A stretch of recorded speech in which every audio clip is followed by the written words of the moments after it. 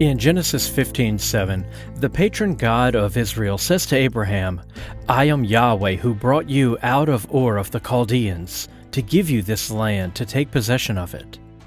This statement that Abraham left from Ur of the Chaldeans tells us the founder of the Israelite people originated in Mesopotamia, and they are sent by Yahweh to make this journey to bring a new religion to the land. This command to Abraham not only tells us where the people of Israel claim to originate, it also tells us when they arrived. Ur of the Chaldeans gives us a time stamp for the origin of this story. The Chaldeans occupied the city of Ur around the 6th century BCE, around the same time as the Babylonian exile. I'm your host, Jason, and you're listening to Dragons in Genesis. Once the chronicler completed his coverage of the kings of Judah and the fall of Jerusalem, which began the Babylonian exile, he turned his attention to the Israelites' release from captivity and return to Jerusalem. This return and the rebuilding of the temple is recounted in the book of Ezra. The books of Ezra and Nehemiah aren't necessarily written by the same man who wrote Chronicles, but they're certainly from the same school of thought and contain the same message. Comprised of only 10 chapters, Ezra is one of the shorter books of the Hebrew Bible. Though it's widely considered to be the work of the chronicler, it contains some oddities that point to multiple authorship, or at least an author compiling multiple traditions. For instance, the beginning chapters of Ezra details the return of the exiles under the leadership of Joshua the high priest and Zerubbabel the governor of Judah. But in chapters 7 and 8, the return is led by Ezra, an agent of the Persian Empire. Chapters 9 to 10 deal with the trouble of Jews marrying Canaanites, and Ezra lays out the solution, which is adopted by the Jews. However, the problem is also seen in the following book, Nehemiah. So, which man solved this particular problem? Much of the information concerning the return and construction of the temple is given twice or even 3 times under slightly different circumstances, leading us to conclude there were multiple traditions, and our compiler included them, attempting to assemble a single narrative despite the contradictory nature of the details. The story is largely coherent, though we're not exactly sure who did what, or when they did it. Both Ezra and Nehemiah show the chronicler's fondness of Levitical importance, lists, and genealogies. But another detail that's present is the frequent interference in religious practices by the Persian government. We might expect such meddling to be viewed negatively by the Jewish authors, but the opposite is the case. Throughout Ezra, we find that it's the Persian government who calls the shots, and the Jews nod and agree, changing their religious practices to suit the whims of their Persian rulers, and presenting their compliance in a positive light. Rather than accuse the Persians of meddling with their religion, Ezra portrays Persia as providing the basis for proper worship, and accuses native Israelites of being outsiders. Essentially, the native religion of Judah was being suppressed by Persian reformers, and the result is a new form of Judaism, which bears the stamp of Zoroastrianism. The majority of Ezra is written in Hebrew, with a few portions written in Aramaic. These Aramaic sections are copies of letters written back and forth between leaders in Judah and the Persian kings, Darius and Artaxerxes. See the end of chapter 4 to the beginning of chapter 6 of the book of Ezra. This should help us date the text, but there's a problem. Persia had 3 kings named Darius and another 3 named Artaxerxes, spanning 2 centuries, from 522 BCE to 330 BCE. And according to scholars, the Aramaic used in the book of Ezra only occasionally appears to be an older dialect, with the majority fitting with the writings from 300 to 200 BCE. So sections of Ezra might have been written earlier, but it seems the book didn't reach its current form until centuries after the events depicted in this book. The last thing to cover before we get started on the book itself are the numerous decrees written by the kings of Persia. These decrees, duplicated in Ezra, address matters of immigration, construction, the temple, religion, and labor. Scholars have debated their authenticity for nearly a century and left us with no clear answers. But one thing is certain. These decrees sometimes contain curious language which seems a bit too convenient to be authentic, like clear statements of the chronicler's own theology in a letter meant to speak to matters of construction. These letters may have been reproduced from actual documents, but we should remember the chronicler's propensity to invent sources and alter text to support his own theology. Ezra begins by stating that it was Yahweh who stirred the spirit of King Cyrus of Persia to issue an edict concerning the construction of a new temple in Jerusalem. Just as Yahweh decided the Israelites must leave Egypt, here he decides they must leave Babylon, though contrary to his actions in Egypt where he hardened the heart of the Pharaoh to delay their departure. In the opening line of Ezra, we find it is Yahweh who inspires the king to send the exiles to Jerusalem. And where the Pharaoh attempted to prevent the Jews from worshiping, Cyrus here attempts to aid in their worship by offering to fund construction of a new temple. Ezra 2-4 contains a copy of this edict from Cyrus, in which he outlines his offer to finance construction and declares that Yahweh is a local God who lives in Jerusalem. Heads of houses from the tribes of Judah and Benjamin, along with priests and Levites, would build the temple. What's important to note here is that Levites aren't listed as a tribe of Israel, but as religious functionaries. If you recall from previous episodes, Levites were religious leaders from throughout the land. Only later were they rebranded as a separate tribe. Here is another reference to that older belief. We're then told that Cyrus gathered up gold and silver vessels from Babylon, which Nebuchadnezzar had looted from the first temple, and sent them back to Jerusalem to be used in the second temple. But 2 Kings 24:13 and 25:13-17 tells us the Babylonians had destroyed and recycled all the precious metal looted from the first temple, which is actually more likely. It doesn't make sense that the king of Babylon would carefully catalog and store all the loot so it could be used at a later date when the Jews constructed a new temple, rather than make use of the gold himself. The mention of Cyrus sending the gold vessels back to Jerusalem is meant to link the old temple with the new. We are meant to understand Yahweh miraculously preserved these vessels for future use, and if Yahweh looked favorably on the second temple, then it must be holy. This detail is therefore an argument against the idea that the second temple was impure and apostate, an opinion which was quite prominent in the land during the second temple period. These vessels were brought forth by Mithridath, the treasurer of Cyrus, a name that means given of Mithras, and were handed off to Sheshbazzar, the prince of Judah. We know nothing about this Sheshbazzar other than that he bore a Babylonian name and that he led exiles from Babylon to Jerusalem, according to the closing verses of chapter 1. Levitical authors, such as the man who wrote Chronicles, love their lists and genealogies.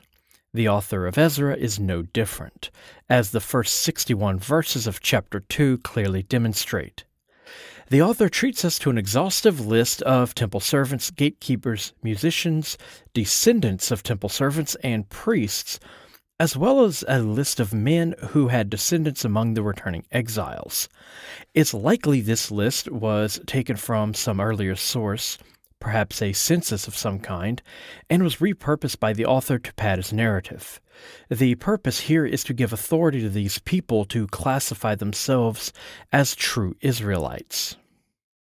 One detail of note comes from verse 59, which tells us the men who came from Tel Melah, Tel Harsh, Keru, Adon, and Emer, and were sent to Jerusalem, couldn't demonstrate that they were even Israelites. The idea that many of the settlers in Jerusalem were indeed foreigners will arise again and become a prominent point of contention among those who still resided in Judah. Those unable to present family records were excluded from the priesthood for being unclean. A Persian official declared they could not eat the sacred food offerings. So in Ezra 2:63, we get a clear reference to Persian government officials dictating the terms of Jewish religious practices. This will not be the first time we'll see such an occurrence in this episode. 42,360 people returned, plus their slaves, singers, and livestock, all of which are listed, of course. Despite being gone for a full generation, they all knew exactly where their hometowns were upon their return and promptly settled right where they belonged. Which is another way of saying people settled in various towns, and a narrative was constructed to claim they belonged there, which, by the way, is the entire point of this book. Chapter 3 deals with the rebuilding of the altar and restoration of worship in Jerusalem. We're to believe that after 50 years, or 70 if Jeremiah 24 is to be believed, the people of Jerusalem had just never thought to erect an altar and slaughter a goat, so only those sent from Persia could manage such a monumental task. This chapter also introduces two new characters to the story, Joshua the high priest and Zerubbabel the governor. Joshua gathered all the people in Jerusalem in order to build an altar. As soon as it was completed, burnt offerings were made according to the law of Moses. Strangely, the exact details of these offerings are never mentioned, so we have no idea if the types of offerings or method of sacrifice matches what we find in the earlier books, such as Exodus, Leviticus, and Numbers. Also, the law of Moses hadn't yet been brought to Jerusalem from Babylon. That will occur in a later chapter. They also celebrated the Feast of Booths according to the Eighth Commandment. This is from the second set of commandments that was given to Moses after the whole golden calf debacle. This list of commandments can be found in Exodus 34 and concludes with, "Thou shalt not boil a goat in its mother's milk," which is honestly the most difficult commandment to follow. And this idea that they are now celebrating the Festival of Booths contradicts a later chapter found in Nehemiah, in which Ezra has them follow the Festival of Booths for the very first time in history. As we know from the books of Kings, if you wish to construct a grand temple to Yahweh, you must purchase cedar from Tyre. It's the only way, and the author of Ezra knows this, so he has them do exactly what was done in previous books. And of course, Levites were appointed to supervise the work because no one knows more about stone cutting and carpentry than religious functionaries who were raised as slaves in Babylon. How exactly did they contribute to the construction? By playing their cymbals as praise to their national god. I'm sure the construction crew thoroughly enjoyed that. Then we find something curious, part of a recurring theme that will eventually lead to a rift in Jerusalem. The final verses of chapter 3 tell us that the priests and Levites, who were old enough to remember the old temple, cried out in sorrow as they watched construction on the new temple. Their cries mixed with the cries of joy from those who came from Babylon. So, the people who followed Sheshbazzar, the Babylonian, sent by Persia to construct a temple whose practices were in part directed by the Persian government, shouted their joy for the new temple, which was meant to replace the old temple destroyed by Babylon. But the older priests saw this new construction as blasphemous. This idea that the new temple was inferior in some way to the old temple can be seen in Tobit 14:5 and 1 Enoch 89:73. The last reference, 1 Enoch 89:73, also tells us the bread offering in the second temple wasn't pure and was rejected by Yahweh. Personally, I believe this to be of utmost importance, but that particular detail is a topic for another episode. One more thing before we move on to chapter 4. Zerubbabel, a name meaning seed of Babylon, is the governor of Judah, appointed by Cyrus and sent with the exiles to Jerusalem.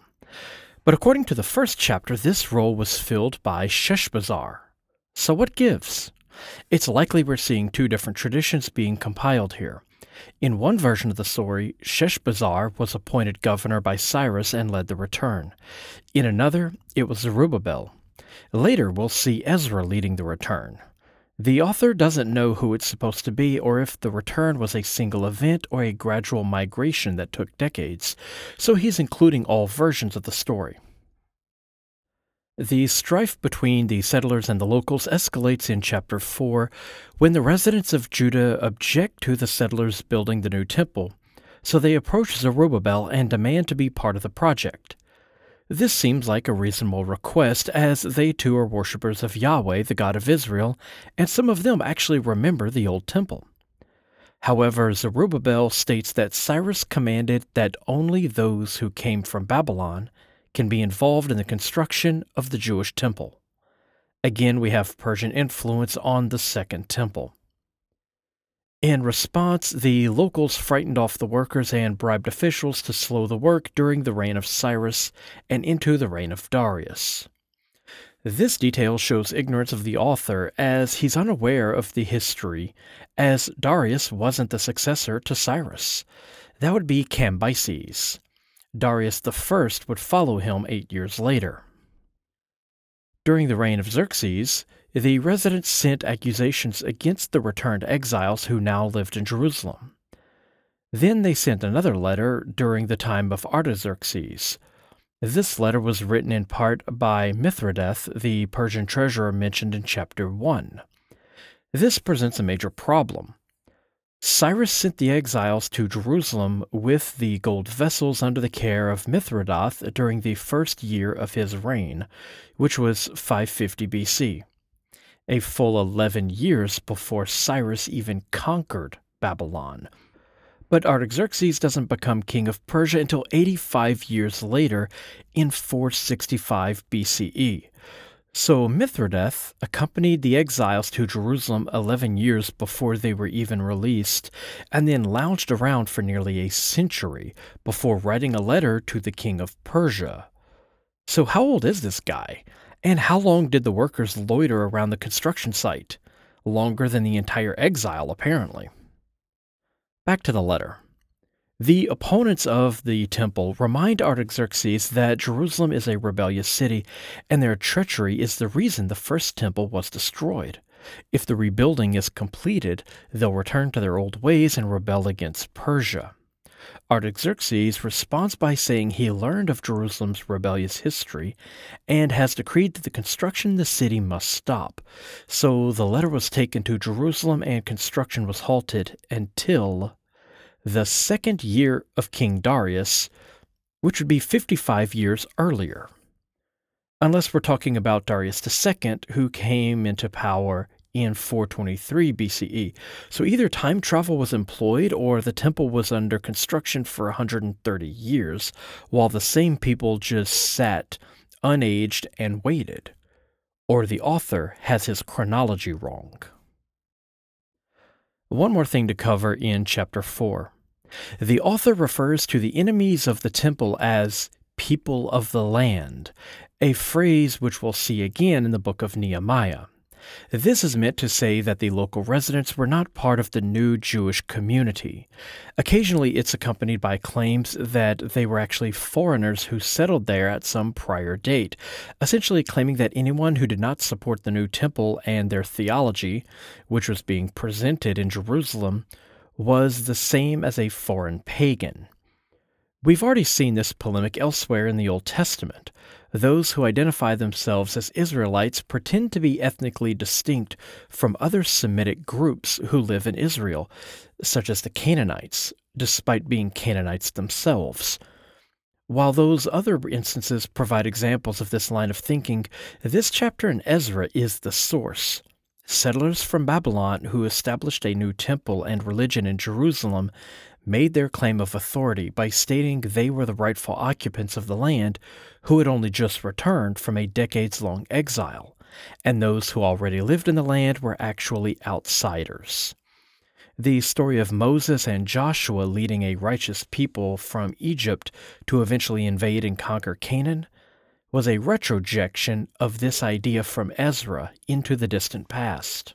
And it's why Abraham is said to have come from the city of Ur of the Chaldees, to lend precedent that proper Jewish people come from Babylon. Chapter 5 tells us the prophets Haggai and Zechariah spoke prophecy, and this prompted Zerubbabel to resume construction on the temple. Haggai and Zechariah both have books in the Old Testament, but we're not sure if the author of Ezra used either of those as source material for this story. Another letter is sent to Persia, this time to inform Darius that construction had resumed. This letter is said to be from Tattenai, the governor of everything west of the Euphrates, though that region wasn't a single province, nor was it governed by a single man. The letter is presented in chapter 5, verses 7 to 17. In it, Tattenai tells Darius that he asked the people in Jerusalem why they had resumed construction and if a decree had been issued for them to continue. Their response, as he reports it, is that they were servants of the God of heaven, a title previously only used for Ahura Mazda and not Yahweh, and were rebuilding a temple which was built many years ago by a great king of Israel, but it was destroyed by Babylon when the people were deported. It then tells us in the first year of King Cyrus a decree was issued to rebuild that temple, and gold and silver articles, which were taken from the original temple, were sent to Jerusalem.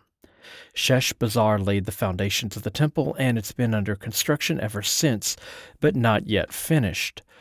So he then asked the king if he could search the archives to determine if Cyrus had indeed issued such a decree, and let that influence his decision concerning the matter. There are a couple of things to point out in this letter. First, the name of the Babylonian king Nebuchadnezzar is known to the author as the man responsible for the destruction of the temple in Jerusalem, but he shows no such knowledge of the great king of Israel who supposedly built that temple which they're trying so desperately to recreate. This could be a simple oversight, but it could also mean that, at the time of this writing, Solomon had not yet been connected with the idea of a great temple in Jerusalem. The next thing to point out is that verse 14 tells us Sheshbazzar, last mentioned in chapter 1, laid the foundations of the new temple, something elsewhere attributed to Zerubbabel. This further strengthens the notion that this is a compilation of multiple traditions. This letter and chapter 1 are from a tradition in which Sheshbazzar led the return and began construction. Chapters 2 through 4 are from another tradition in which that role is filled by Zerubbabel. The idea that Cyrus returned the gold and silver vessels is only contained in the Sheshbazzar tradition and isn't mentioned in those chapters where Zerubbabel led the return, despite how well it would have fit in chapter 3, where he describes the rebuilding of the altar and initial sacrifices. Lastly, scholars have pointed out that the form of Aramaic used in this letter is older than that found in other letters elsewhere in the book of Ezra, which means the Sheshbazzar tradition is likely older than the tradition of Zerubbabel. King Darius sends his response in the following chapter. After searching the archives, he finds a copy of the decree of Cyrus. However, the decree in chapter 6 doesn't match the decree in chapter 1. Just compare Ezra 1, 2 through 4 with Ezra 6, 3 through 5. The new version of the decree gives measurements and material requirements, like an abridged version of the commands in Exodus for building Yahweh's tent, or the chapter of Kings that details how Solomon built his temple. Darius decides to honor the decree of Cyrus and commands that no one should interfere with the construction of the new temple. He states that the new temple is being built on the site of the older temple, something that shouldn't be needed if Solomon's grand project had actually existed. He also decides that the state will cover the cost of the construction. Lastly, he outlines strict punishments for anyone who defies his order. They're to be impaled on a beam taken from their own house, though later in Nehemiah we will find out that no one in Israel currently owns a house, and they're all going to have to live in grass huts. And this detail about impalement is a bit curious. You see, the word for crucifixion used in the Gospel simply means to be hung up, either as a form of punishment, execution, or as a public display after execution. Roman crucifixion on an actual cross, hanging a corpse from a wall, impalement, or just letting someone dangle for a few hours before releasing them all counted as crucifixion. Here, one of these methods of punishment, impalement, is to be meted out for the interference with the temple, the exact crime and punishment associated with Jesus in the Synoptic Gospels. Following Darius's letter, the temple is said to be completed as they prospered under the preaching of Haggai and Zechariah. They celebrated the dedication of the house of God by offering 100 bulls, 200 rams, and 400 lambs. Then they made a sin offering for all of Israel of 12 male goats, one for each tribe. Then the priests and Levites were all installed according to the book of Moses. I have a feeling that this book of Moses is the scripture and rules that Ezra brought to Jerusalem from Babylon. As we will find out later in the book of Nehemiah, it states exactly that. In verse 19, we're told that the priests and Levites purified themselves and celebrated Passover, slaughtering the Passover lamb for all the exiles. This was done to separate the exiles from the unclean people of the land who were not allowed to eat the sacrifice. They also celebrated the festival of unleavened bread.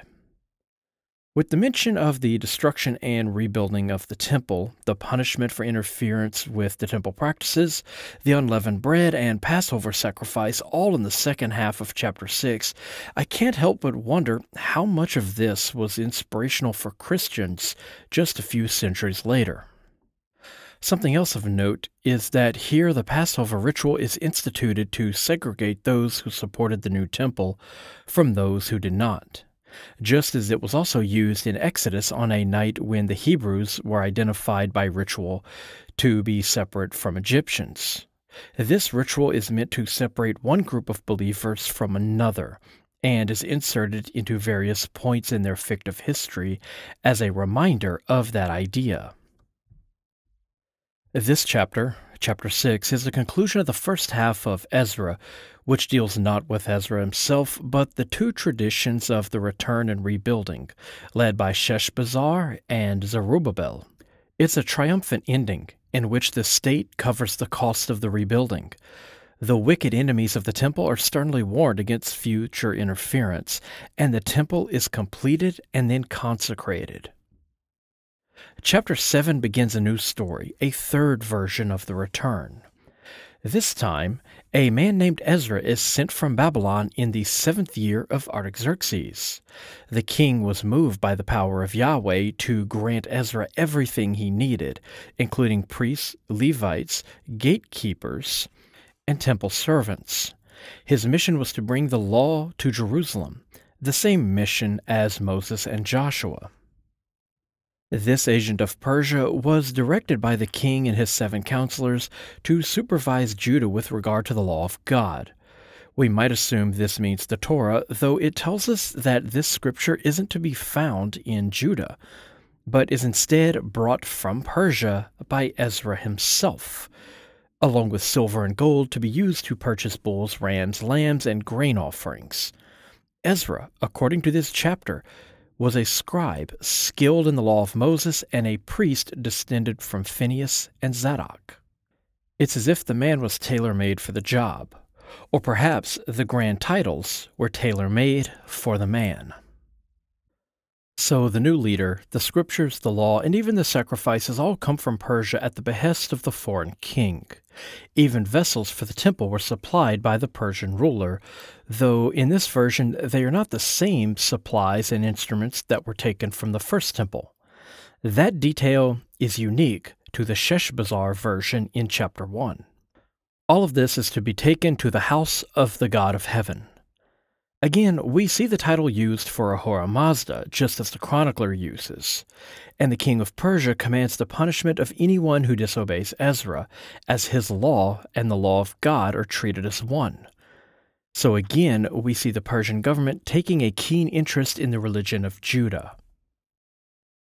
Most of this information comes from verses 12 to 26, which is supposed to be a decree from Artaxerxes, though it doesn't read like any political document. Instead, it's a theological one, which mainly glorifies the Levites, exempts them from taxation, establishes Ezra as the only legitimate teacher of the law of God of heaven, and so on. Scholars have pointed out that the letter, written in Aramaic, is a mixture of earlier and later grammatical forms, evidence that it's been modified over the centuries. Another oddity in this decree is the authority of Ezra to simply seize whatever riches he needs from whomever he finds in order to complete his mission, in addition to a vast gift from the royal treasury. He can also appoint judges and magistrates to the entirety of the Persian Empire west of the Euphrates River. He essentially has unlimited power, despite no mention of him being named a governor. This isn't a historical document from any Persian king, but a theological piece meant to bolster the claims of the story. God has chosen Persia as the means to bring a new law and religion to the nation of Judah, and the messenger was tapped by the great king himself to make the journey. Also, if Ezra is given such great power but makes no use of it, entrusting instead in his God to provide, it elevates the glory of his God. This is exactly what occurs in the following chapter, and it fits perfectly with the chronicler's own theology, as we'll soon see. At the end of chapter 7, Ezra gathers to him the Israelites who shall accompany him on the return to Jerusalem. The theme of this chapter is Ezra preparing to establish Judaism in Jerusalem for the first time, as he is said to bring the law and scriptures to Judah from Babylon, and on his journey he's accompanied by the priestly class and temple servants to establish this religion. If the religion of Israel had already existed and the law of Moses along with it, then there would be no need for an outsider to journey hundreds of miles to establish those very things. And if Sheshbazzar and Zerubbabel had built a temple and had been practicing the religion according to the law of Moses, as previously stated in this book, Ezra would have nothing to do. All three of these traditions seek to justify a belief system that the author attributes to Moses, but is unknown to those living in Judah. Moreover, the temple they build and the practices they institute were seen as distasteful by those who lived in Israel, as we've already seen. I'd strongly recommend listening to episodes 35 to 39 of this podcast for an in-depth look at this topic. Chapter 8 begins by listing the individuals accompanying Ezra along with their qualifications for being considered true Israelites. Again, we see the claim that true Israelites come from Persia-controlled Babylon. They gathered beside the river, a scene depicted in Psalm 137, and fasted to gain favor with Yahweh for a safe journey. This would be completely unnecessary given Ezra's unrivaled power and the fact that he's traveling under the king's authority in the Persian Empire. Also, he has 7.5 tons of gold and the authority to demand whatever else he wishes from any governor he encounters. Artaxerxes himself would have insisted on a military escort to guard such a vast treasure as it crossed his lands. And Ezra could simply snap his fingers and demand an army, and one would be provided to escort the Israelites and himself to Jerusalem. But the chronicler insists that the faithful put their trust in God instead of relying on men. See the previous 2 episodes for multiple examples of this theology. God is with Ezra, so he has no need of man's protection. Also, this idea of Yahweh delivering the nation of Israel from the land of Babylon to safely journey to the Promised Land was first seen in Genesis 15:7 with Abraham, who makes this exact same journey. Ezra set out from Babylon and was protected by divine power the entire way. They rested 3 days in Jerusalem before dividing the riches and making sacrifices to Yahweh. The king's orders were presented, and all the governors gave their support. The scene of Ezra's arrival with his own priests, Levites, servants, and scripture is presented as if he's arriving in a vacuum. He must bring with him the means of making offerings, and even the offerings themselves. He must bring a law code from Persia and even the Jewish scriptures. He must instruct them on how to arrange and conduct the cult, and they conduct a consecrating ceremony as if the temple hadn't been constructed in chapter 6. At the same time, he hands the treasures off to the priests and Levites who were already in attendance in the temple. This curiosity is never addressed in the text and might be another indication that we're dealing with multiple traditions. In one version of the story, Ezra is establishing the cult from scratch, while in another version, he's simply stepping into a leadership role of an existing cult. The strangeness we see here at the end of chapter 8 is a merging of both traditions. So Ezra brings the priests and Levites to the temple only to find that those people are already there. When attempting to establish a distinct ethnic group in a mixed-race land, one must prevent the in-group from intermarrying with the out-group. Otherwise, the two will be hopelessly intermingled within a few generations. The author of Ezra addresses this subject in the final 2 chapters of this book. In Ezra 9, the title character learns that some of the returned exiles have married local women, an act that he considered to be apostasy. Rather than utilize the great power granted to him by the Persian government and assigning judges and magistrates to sort the matter out, Ezra takes on the responsibility of setting the entire nation to rights. Once the officials inform Ezra that people have taken wives from among the residents of Israel, Ezra cried out to God that he was ashamed of the deeds of the people, and their guilt had surely reached all the way to heaven. Deuteronomy 7:3 specifically prohibits intermarriage. Numbers 25, the story of Phinehas, also prohibits this practice. Luckily for the recently returned exiles, Ezra is far more lenient than Phinehas. In the story in Numbers, the high priest Phinehas impaled the offenders on a spear. Instead, Ezra recites a brief bit of Deuteronomic theology, the idea that a select few from the chosen people were given a holy place after their release from slavery, and they built a new temple on divine command. The people living in Israel are all unclean, and the new settlers must not give their daughters in marriage to them, nor should they take wives from among them. This is the outline of the story of Moses and Joshua. Ezra asks Yahweh if he would become so angry that he would consider destroying every remnant of Israel.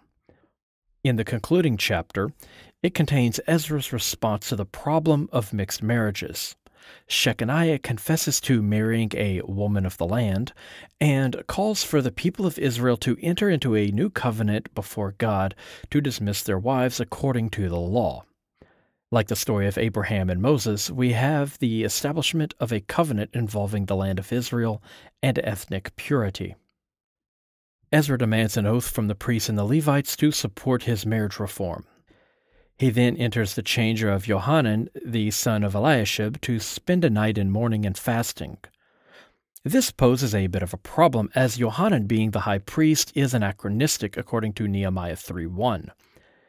In the following book, which is set after the events of Ezra, Eliashib is still the high priest, yet here in Ezra 10, Eliashib is already gone, possibly deceased, and his son is the current high priest. It's one more instance of the author confusing his timeline. Ezra summoned all the exiles in Judah to Jerusalem.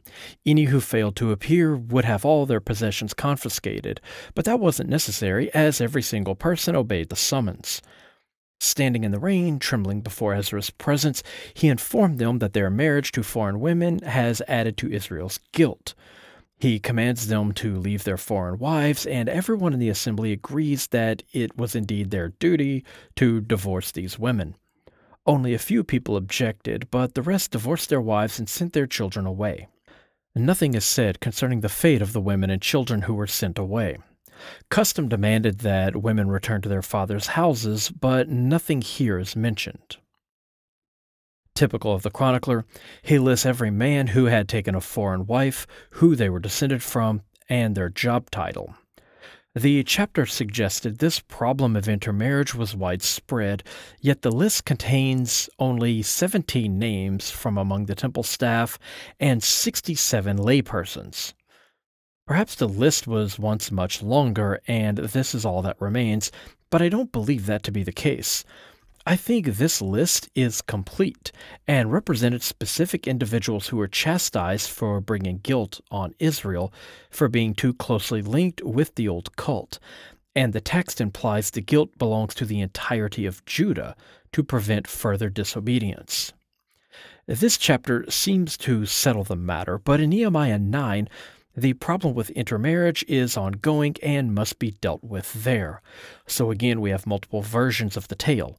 One which is settled in the time of Ezra, and the other that is handled during the time of Nehemiah, and both are included in this history. That's going to wrap it up for this episode. We will continue this examination when we cover the book of Nehemiah, which actually contains a chapter that belongs in Ezra, along with some duplicate information. But we might do something special next month before our coverage of the book of Nehemiah. We'll see. If you'd like to support the show, there's an Amazon wish list in a pinned post on my Facebook page. The books in that list help with research for future episodes. You can also shop the merchandise from my Zazzle store, which can also be found on that same post. Just visit facebook.com/dragonsofgenesis. You can also support me on Patreon at patreon.com/dragonsofgenesis. If you have any questions regarding mythology in the Bible, send them to me at dragonsofgenesis@gmail.com, and I'll try to answer your questions in a video on my YouTube channel over at youtube.com/dragonsofgenesis podcast. Don't forget to give a review on iTunes or wherever you get your podcast, and check out the site at dragonsofgenesis.com for links, episode information, and a list of recommended reading. And as always, thank you for listening.